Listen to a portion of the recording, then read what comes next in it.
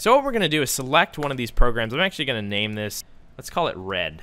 So the idea of programs are essentially they are what is a preset for lights, and whatever you assign in this program within the main window will be tied to this program. And if you call upon the red program, it's going to bring up any programming you've done for this red program. You can also call upon new program too.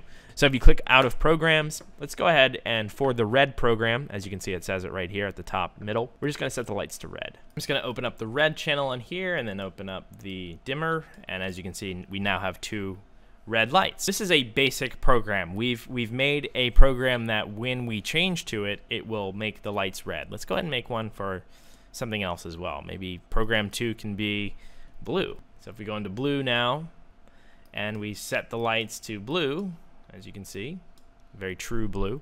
We go back to programs, we select red, it's red. We go to blue, it's blue.